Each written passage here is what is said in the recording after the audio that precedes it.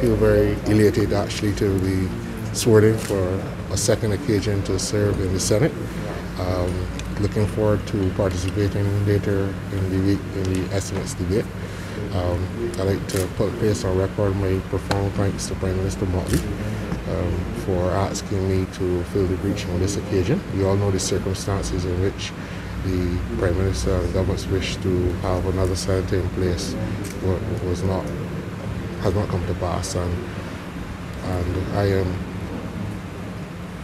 reflective about the whole process. I have been given my remit, so to speak, on issues on which the government will want stronger representation on, and I think that we will have a good time there. I've been there in the past, and before I forget, I should say thanks again to Prime Minister Mottley, because were it not for her on the first occasion, I would not have been appointed in the Senate. A lot of people would credit the late Prime Minister Arthur, but Ms. Mottley had asked me as General Secretary then in 2003 to be the chairman of the Northern Zone of the party during that election. And it was that opportunity that she gave me, which I turned down on that occasion, but because I thought I was not experienced enough, but she threw me in at the deep end and brought me to the attention of Prime Minister Arthur, and I was able to go to the Senate. So I thank her again for the opportunity, and I'm remembering that one as well. Any other questions you want, you can ask. Gregory, the last time you would have served, the environment in Barbados would have been way more different from a social perspective with the pandemic we have now. Yeah. Do you think your voice is a more important one now with what the country is going through? Certainly it's a different environment. I served from 2003 to 2008, and we were transitioning. The big issue of the day was moving towards a single market and economy.